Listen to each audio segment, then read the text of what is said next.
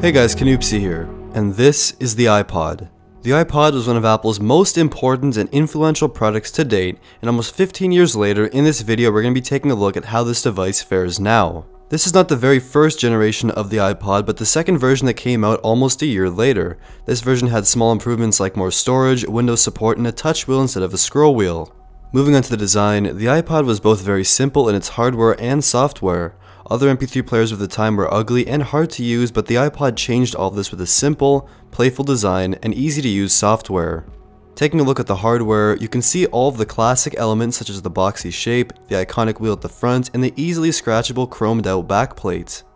You can see here just how thick this iPod was, and that's because Apple actually used small hard drives inside. If you listen closely sometimes, you can even hear the hard drive spinning up. The hard drive, however, was ditched in later models as it did have a tendency to skip and fail over time, and compared to the body of the iPhone 6 Plus, you can see just how thin things have become over the last 15 years. The wheel on the iPod was there to make navigation between various tracks and menus extremely easy and precise, and accompanied by a center click button, menu button, forward and back button, as well as a play and pause button.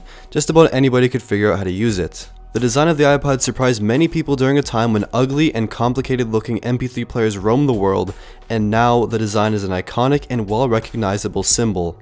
Moving on to software, to put the music on your iPod from your computer, you'd have to plug it in using a FireWire cable, which actually charged your device while it was syncing it. Moving music to the iPod was and still is a quick process by our standards, and during the time it was a major selling point.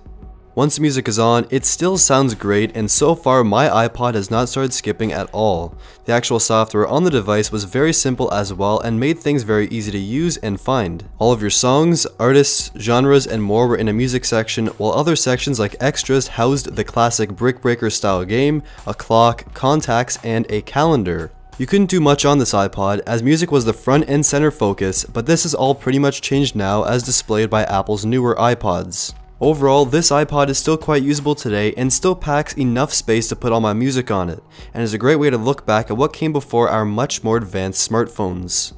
With the iPod slowly fading away, it makes us wonder, what is coming next? Maybe something like Sony's new Walkman, or maybe something with a huge amount of storage. Only time will tell. In conclusion, this has been my look back at one of Apple's most important products ever, the iPod. If you enjoyed this video, be sure to leave a like down below, comment any thoughts you have on what the next iPod may be, and subscribe if you haven't already. Thank you for watching.